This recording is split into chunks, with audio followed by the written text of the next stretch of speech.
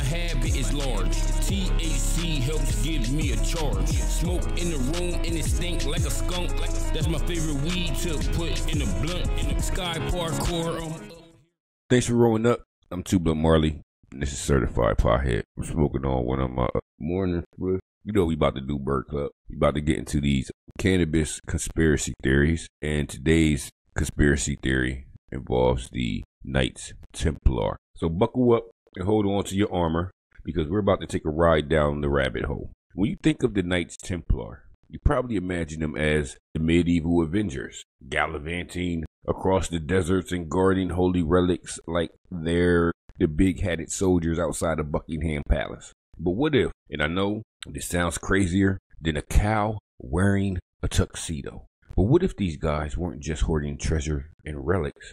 What if they were actually medieval pot farmers, using cannabis to fund their secret empire? This theory is about to get weird, but walk with me for a second and see where we end up at. This gets weirder than trying to butter toast with your elbow. Here's a riddle for you. I wear armor shining, a sword by my side. I serve my king with honor and pride. I ride into battle, my courage on display. Who am I, defending castles by night and by day? Let's start with the basics. The Knights Templar owned land, lots of land. I'm talking more land than the Mormon celestial body has planets. Sure, they could have been growing your standard medieval crop, wheat, barley, or whatever passes for exciting in the world of agriculture back then. But what if, just what if, they were cultivating something a little bit more herbal? Now I know what you think. This sounds about as possible as a squirrel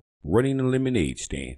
But bear with me. They had land, they had secrecy, and let's be honest, they probably had time on their hands when they weren't busy crusading or counting their treasure. What's to stop them from starting up a little medieval cannabis farm?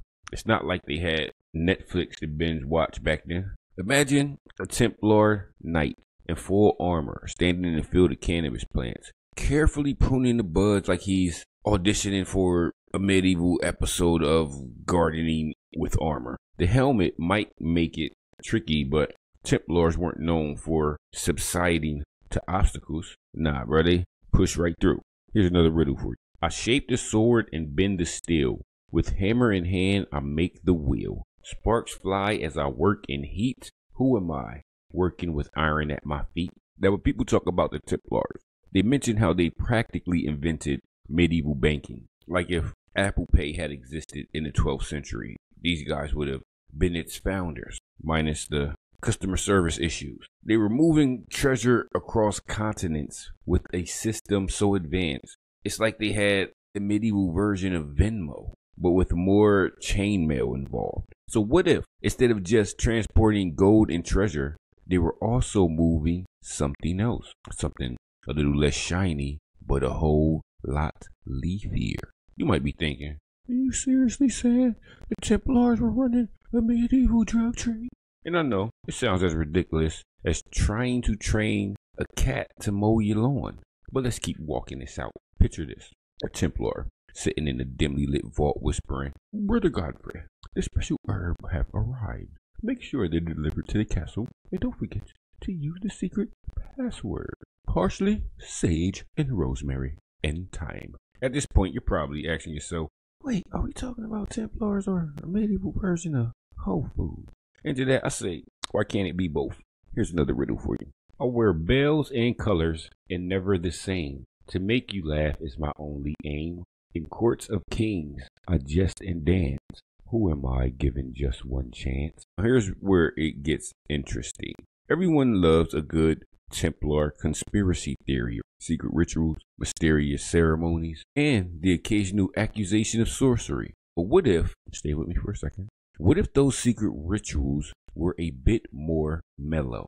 You know, like when your neighbor meditates in his backyard with incense and Pink Floyd on repeat. Imagine the Templars gathering in a dark castle room, passing around something that isn't exactly a chalice of wine. One night, turns to the other and says, Brother Stephen, I have seen a vision. In the future, people will argue for hours about whether or not hot dogs count as sandwiches. And Brother Stephen takes a deep breath and replies, You're blowing my mind, man. Pass the hummus. Now, I know you're probably rolling your eyes at this point thinking, this has to be the wildest history rewrite since someone suggested dinosaurs built the pyramids. And you're right, this is out there, but hey, the Templars have been accused of stranger things. Why not throw in a little bit of medieval relaxational herb? After all, even knights need to unwind after a long day of crusading. Crusading is not the way you say that. After a long day of crusading and banking, right?